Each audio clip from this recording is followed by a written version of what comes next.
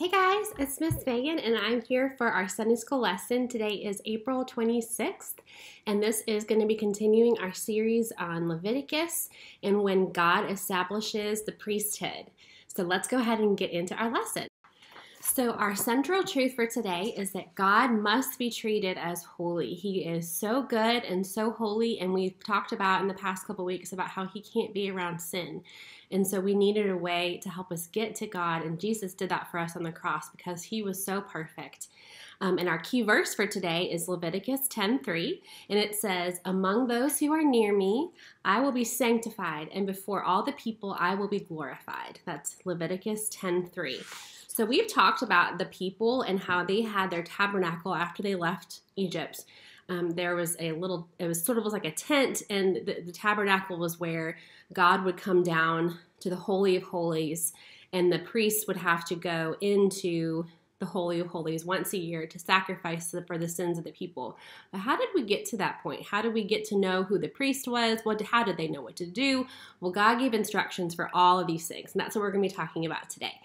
So we talked about how God must be treated as holy and how the people had the tabernacle, but they needed someone to be a mediator for them. They needed someone to go to God for them because they were not holy enough and they were so sinful. And so a mediator is someone who goes between God and people, or really a mediator can be someone that goes between two different people of any type of group. Sometimes lawyers are called mediators when there are two different groups of people who are having a disagreement over something. A mediator will come into the middle and help bridge the gap or create the conversation between the two people that can help them reconnect. So a mediator is what the people needed. And so the priests were going to serve as mediators.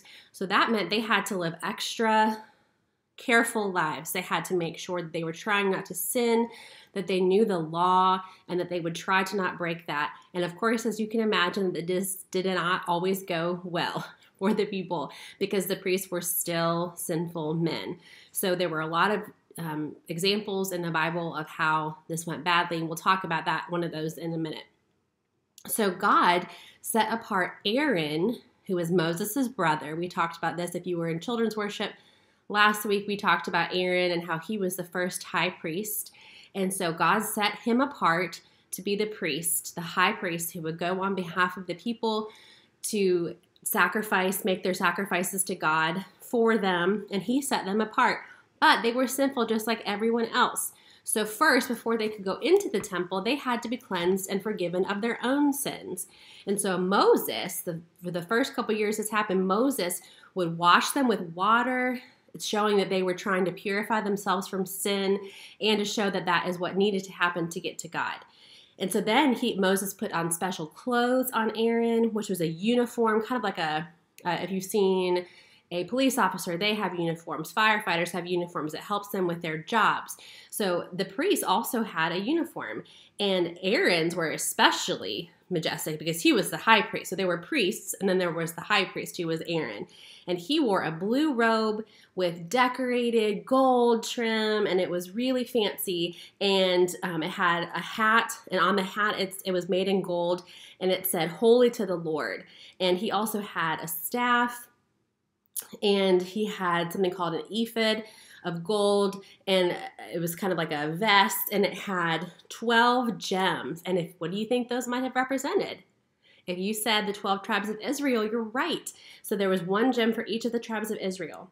And so after he put on his robes, his priestly uniform, then Moses would anoint him with oil, which means he put oil on top of his head to show that the Holy Spirit was going to come upon him. And this is different than when the Holy Spirit comes within us as believers after Jesus. So they would have to put oil on to signify that they were coming into the presence of the Holy Spirit before they could begin their ministry. So now we don't have to do that, right? No one rubs oil on your head when you want to pray to God. You just do it because the Holy Spirit now can live within us because of Jesus. So then after Moses did all of these things, they would offer the offerings we talked about last week, the sin offering, the burnt offering, the grain offering, and then they would do a fellowship offering, which was allowing the priest to become priest. And so they did all those same offerings we talked about last week, before the priest could then do that on behalf of someone else later. So also Moses would sprinkle blood on their heads to remind them of their sin and how we are covered with sin. And he would put some on their right ears and their right thumbs and their right big toes, which is kind of silly, isn't it? It doesn't make sense to me. But what it meant is to show that their sin was covering their whole body. And also it helped them remember that they are to use their ears to listen to God's holy word. They are used to use their hands to do his holy work and their feet to walk in his holy way. So it does actually make sense, doesn't it? To put the blood in all those different places to show all the ways we need God for our bodies. So then Aaron had become, after he went through all of those different steps, Aaron had become the high priest. And so he would offer sacrifices for himself, and then he would offer sacrifices for all the people. So Aaron, after he was getting older, his sons, we talked about his sons in children's worship last week. He had 4 sons, and his sons were training to take over for him. Well, one time, 2 of his sons, their names were Nadab and Abihu. They did not treat God as holy. They did not follow God's specific instructions. And now sometimes God tells us to do things in a certain way, and we may not understand why he wants us to do that. We don't understand a lot of things about God until maybe we're in heaven, and then we'll be able to say, oh, I understand now why you did that, God, or why you asked me to do this and this and this. But we sometimes don't understand that, but that doesn't mean that we don't have to follow his instructions, because he knows what's best for us, because he loves us and he made us. And so he had given the priests very clear instructions as to how he wanted them to do things, what type of sacrifices were best, and there were reasons for all of that. And Aaron's 2 sons, 2 of the 4 sons, they did not listen. And so they offered what was called an unauthorized fire, which means something that they had done. We don't know exactly what it was, but something that they had done was not 100% what God wanted them to do. And that showed that they did not respect God. It's okay to mess up. It's okay, because we know we're not always going to follow God's rules. And because we are sinful, right? We talk about this a lot. We are full of sin, and sometimes we're not going to follow God correctly. But these guys did this on purpose, and they did it in a big way, and they knew they were not doing the right thing. And so it's possible that they were trying to take power for themselves, or to show that they were bigger than God, or that God didn't matter. And so unfortunately, God had the fire come up, and it consumed them. It burned them. They were dead because they didn't follow God's rules. And this happened a lot back in the Old Testament to people who didn't follow God's rules, because his judgment would come upon them. And that's another great thing about Jesus, is that after Jesus came and rose from the dead and took on all our sin, that kind of thing just doesn't really happen anymore, usually. So, especially not in the Bible. So things that if we're trying to follow God, but we mess up, God doesn't strike us down or burn us in fire, because Jesus took that sin for us, and we are forgiven for that. And we can just say, oh God, I'm so sorry that I did this. But there's not going to be those huge problems when people who are believers can say they're sorry and God forgives us. But that hadn't happened before Jesus came. And so his sons were burned up. And so his other 2 sons became the priests and carried on the line. But the 2 sons that did not listen and did not recognize God as holy, that was their simple heart. And so God destroyed them. But now we don't need a high priest to go before us to God, do we? Because Jesus is the high priest. He doesn't have to keep cleansing himself.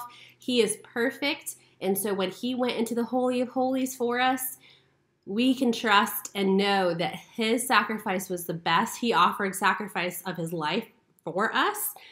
And so when he did that, it was as if he brought all the 12 tribes in with him. And he was in the very presence of God. And so he now is our mediator. And so we don't have to do all of these different steps to get to God, to be able to come to God and to offer our sacrifices and our offerings to him, because Jesus did that for us on the cross. When he is our high priest, now we're like his little children priests, sort of like Aaron's sons in training, because he is our father and our high priest, and we can learn from him and go to God the Father with him. And that's why the Holy Spirit, we have the Holy Spirit living within us. And that's so exciting, isn't it? All right, so let's look at our craft. So this is our craft for today. We are going to be making a diagram that shows us how we need God and we needed a mediator, and then we got that through Jesus. So you're going to take a construction paper, it can be any color, or you can even use a white plain piece of paper. It doesn't really matter. Just a one blank piece of paper. And then you have these sheets that you can download on our Google Drive. If you need access to that, let me know. But we do have access from our website and also our Facebook page. So it looks like this. And you are going to color and cut out all of these little shapes. And then you're going to make, in the blank box right here, you are going to draw a picture of yourself. After you cut those out, you're also going to want to draw an arrow or cut an arrow out of some paper. You can just color it on the back of, or the scraps of the paper you just cut out your other shapes from, or you can cut out another piece of construction paper, but you want it to be about this big, about an arrow, and you'll see my arrow here in a second. You are going to work on gluing them to your paper. So the first thing we're going to do is we're going to be gluing on that God is holy.